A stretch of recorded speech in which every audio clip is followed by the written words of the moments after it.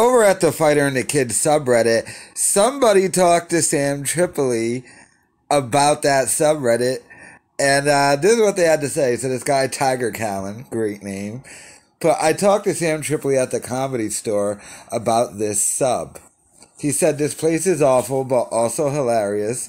Said Callen told Schaub a month ago that they needed to address the people on this sub to get this sub to stop ripping on them. Schaub said he'd quit working with Callen if he started acknowledging the haters on this sub. Damn, Bappa! Brendan Schaub would really stop working with Bryan Callen if they acknowledged that Fighter and the Kid subreddit. Oh my God. Talk about not being able to take criticism. And Callen's right. Once you start addressing it, like playing into it, then it goes away. They're like, oh, he's now acknowledging it. He's now kind of like trying to be part of it.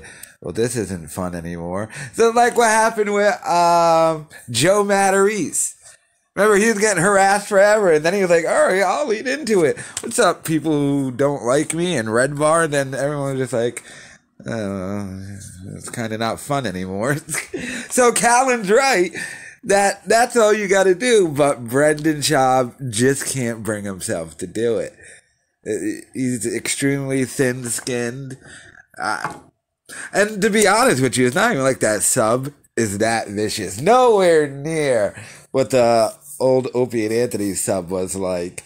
But they just hit 50,000 members, so they're happy.